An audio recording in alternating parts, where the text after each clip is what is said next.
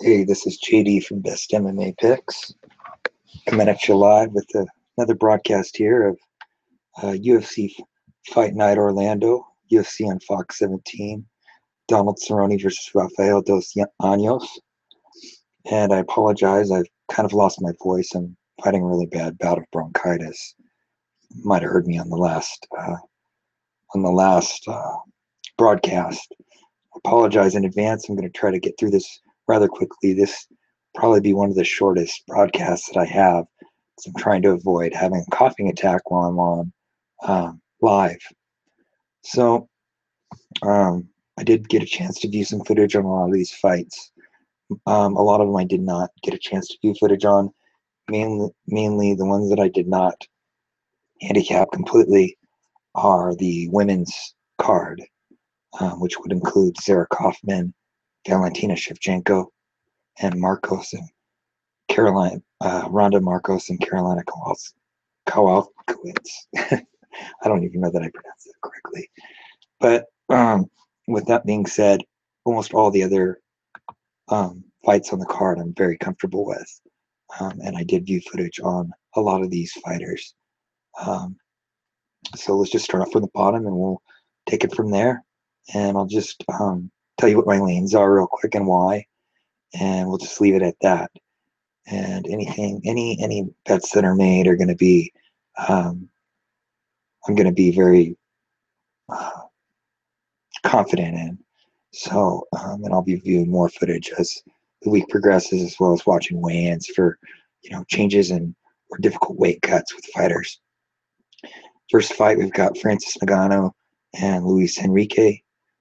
Based on what I've seen from both these guys, Ngannou seems to be the more explosive, athletic fighter with a higher fight IQ, has some grappling abilities, and has outstanding boxing. So my prediction here is for Francis Ngannou to defeat Luis Henrique by TKO in the first round. Moving on, we have Hader Hassan and Vicente Luque. Both these guys are Ultimate Fighter prospects. They have met before and fought before. I believe it was Luque that got the better out of the two of these guys in their last fight. And I think that this fight, Hassan is going to be the guy to come away victorious this time around. I think he's given it a lot of thought on how he could improve since then. I think he has improved, and a lot of people are on Hassan as well. A lot of good handicappers.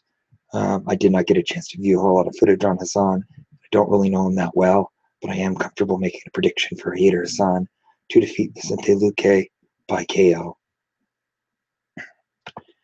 Moving on, we have Kamaru Usman and Leon Edwards.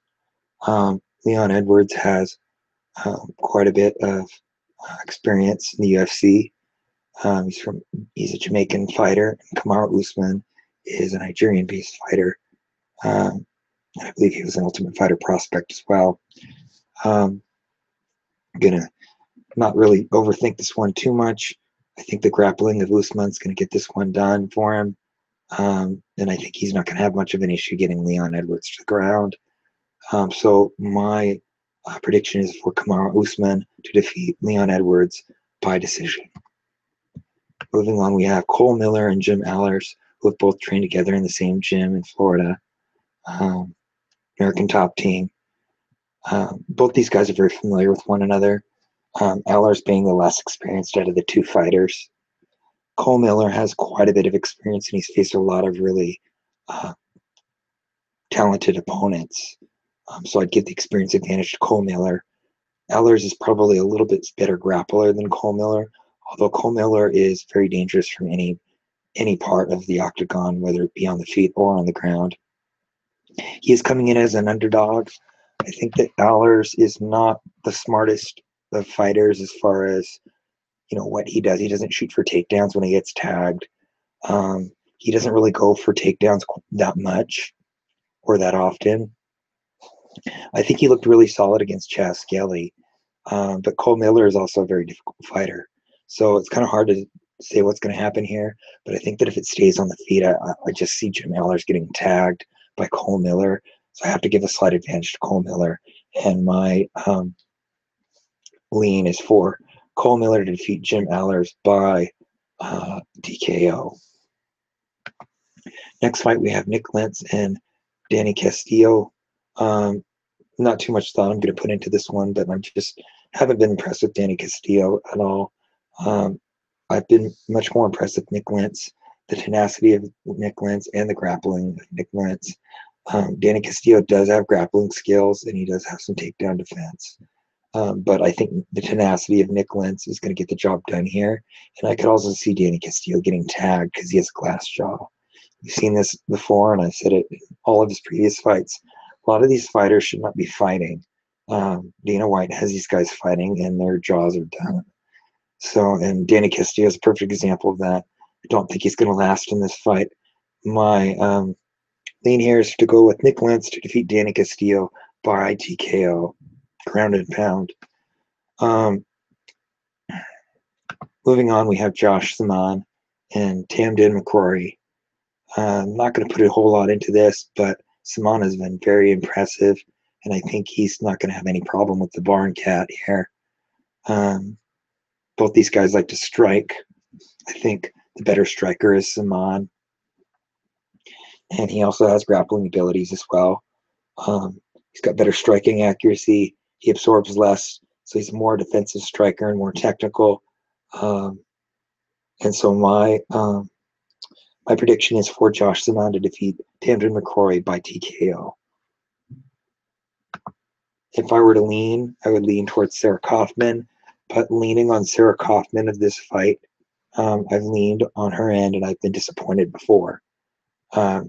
So she's an experienced fighter from Canada in the women's division, but I just can't, it's hard for me to place a bet on Sarah Kaufman when I've had a bad experience in the past from it with an upset, judges upset.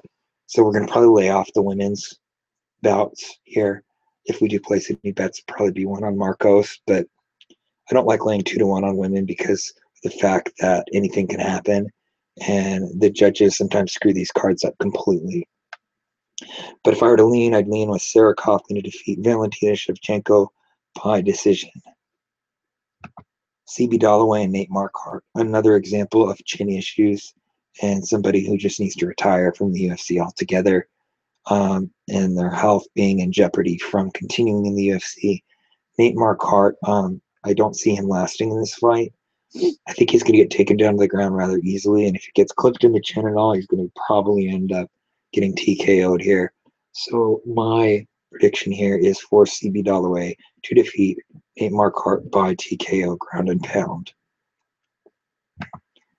Moving on, we have Charles Do Bronx Oliveira versus Miles Jury. Do Bronx is coming off of a loss. It was kind of a fluke, to be honest. He had an injury that he incurred within the first 30 seconds of his last fight. Hopefully he's over that now and healthy and fighting healthy.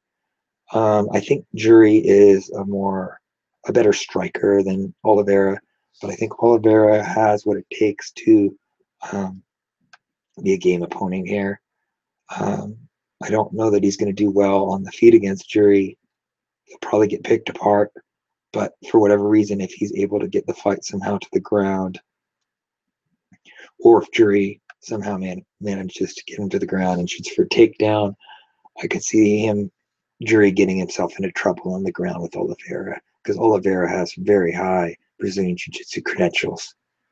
It's really hard for me to pick somebody in this fight, but I have to give the advantage on the feet to Miles Jury. Was not impressed against him in his fight against Donald Cerrone, but Cerrone's coming. He's on a huge winning streak. Oliveira, it's just hard to say if he's going to have any ring rust here from the layoffs that he's had. But I am going to go with Jury here. My prediction is for Miles Jury to defeat Charles Oliveira by decision. Next fight, I think we already went over our lean for this. My lean is for Ronda Marcos to defeat Carolina Kowalkiewicz by decision. Next fight, we have Michael Johnson and Nate Diaz. Michael Dominus Johnson coming off of a loss that was controversial. I just don't see anything other than Michael Johnson punishing Nate Diaz for 3 rounds here.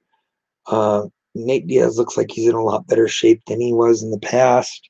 We could see some surprises here if he brings out his boxing, his dirty boxing, but I think everybody has the Nick and Nate Diaz puzzle solved as far as striking is concerned. And people have exploited the ground game of Nate Diaz. Michael Johnson can defend submissions fairly well. Nate Diaz is a Gracie black belt, so he's very dangerous on the ground. And if it goes to the ground, I think that Diaz is going to have an advantage there. At 4-1, there's an argue. It could be argued that Nate Diaz could, at 4-1, Nate Diaz has some value. I think he's fought guys he's beaten Donald Cerrone before, the old Donald Cerrone. So when Nate Diaz was in his prime, he was doing really well. But I think people have his game plan figured out. He's got to come in fresh with something new that is going to throw people off. And I just don't see that happening to Michael Johnson here. But Nate Diaz is a volume striker, so his output could greatly exceed that of Michael Johnson's. And he could win a judge's decision here if it stays on the feet. I like Nate Diaz here, but I think Michael Johnson's a better fighter overall. I think Michael Johnson's not going to take any chances. In fact, we might even see a finish here. It's really hard for me on this one because I do like Nate Diaz, and I think people are giving him a hard time. And I think this is desperation mode for Nate Diaz. And I think he needs to get the job done here, but I'm not sure he can do it against Michael Johnson. But at 4-1, it's really, there's a case there for Nate Diaz being a desperate fighter and having his kind of last chance before getting cut. I just concerned a little bit too much about how much of a chip on his shoulder he might have, how that might affect him in the fight. But my final lean is to go with Michael Johnson to defeat Nate Diaz by, I would say, by decision. Moving on, we have Junior Dos Santos and Alistair Overeem. Overeem, another case of glass jaw syndrome. I don't think this fight is going to last long at all.